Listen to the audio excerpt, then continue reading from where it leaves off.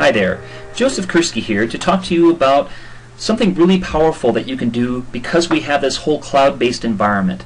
And that is, if you've got some different data layers locally on your machine and you're comparing them to newer maps or satellite imagery or any other kind of data layer online, you can actually do some really powerful land use change analysis. So for example, I've got this black and white digital ortho photo quad from 1983. And I also have behind it a newer satellite image from 2013. So I've got a 30-year comparison that I can do here. I'm going to go to my bookmarks and I'm going to look at the north side here briefly so you can see what I mean. So for example, see this newish subdivision? It looks fairly new. It's not totally filled in yet. This is on the north end of Blair, Nebraska in the wonderful Loess Hills of Nebraska. It looks new also because there aren't that many trees growing in here yet. So if I look back at 1983, you can see that roads have just been blazed. And then by 2013, you can see some houses on those roads. Also what's interesting is notice the difference in resolution. In 1983, we were content with 1, 2, 5 meter resolution imagery, and those all came from the original actual physical photos, aerial photos that then were scanned and made into DOQs. So oftentimes they were sort of at the time, a high resolution, but now we're so used to looking at this meter or sub-meter resolution, as you can see behind it, that it's really kind of amazing to look at the difference in resolution. But you can do lots of interesting comparisons in terms of land use, land cover change. So here we're looking at the another side. This is the east side of Blair, Nebraska, and you can see some changes going on the east side of town as well. So those are some powerful things you can do. Let's take a look in a similar way with the topographic maps.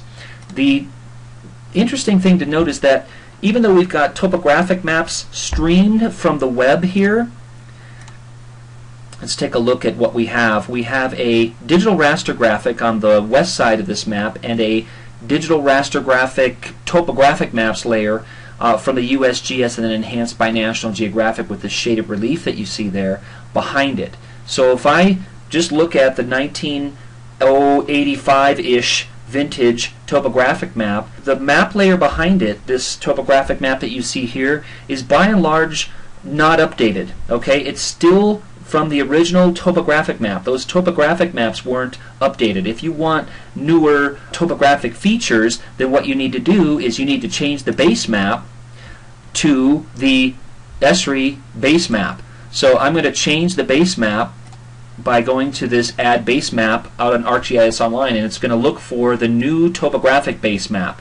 Now, the reason why is because the original USGS topos were enhanced with the shaded relief, but the features weren't updated. So again, if you want the updated features, you need to go grab the ESRI topographic base map. Okay, so see this topographic choice here on Add Base Map? I'm going to go ahead and add that. And that's going to change my base map. Now I can also add it as a layer on top of my existing base map. So either one of them are fine. But now let's take a look at this base map that I have. Over on the north side of town, you can see what I mean. Here is the original 1983 digital raster graphic, a little piece of the Earth's surface that I actually had from the USGS. Now let's take a look at the USA Topo Maps layer, which is behind, and now I've just taken off my digital raster graphic that I had locally. So this topo layer is the USA Topo layer from, again, USGS, not updated but enhanced with the shaded relief. And you can see that center part in there that didn't show this new subdivision. But if I change the base map now to my world topo map, now I see this whole subdivision that's in here that you can easily see on the satellite image that I can pull up right here. Okay, so there's that subdivision.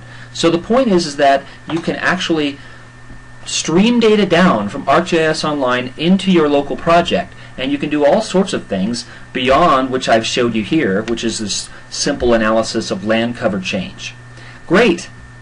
Also, one last note that in my project, notice I've got this in NAD 83 UTM Zone 14. The beautiful thing is that these data sets, when you stream them down, morph to the map projection that you're using, which is a beautiful thing when you realize all the complicated mathematics that are going on behind the scenes. So if I actually right click on this base map and go to the layer See this? It is actually projecting the whole world, which is the data that it actually can access, into UTM Zone 14, which is actually centered on Nebraska, which is what I'm looking at right now. If I take that base map image off, now I'm looking at the topo image. And again, it's reprojected everything to UTM Zone 14N, North American Datum 1983. It's a beautiful thing, being able to have data locally and also stream data online. And of course, you can actually upload your local data to the ArcGIS Online cloud as well. So you've got the best of both worlds. You've got local data, you've got tools, you've got online data and tools there as well. Thanks.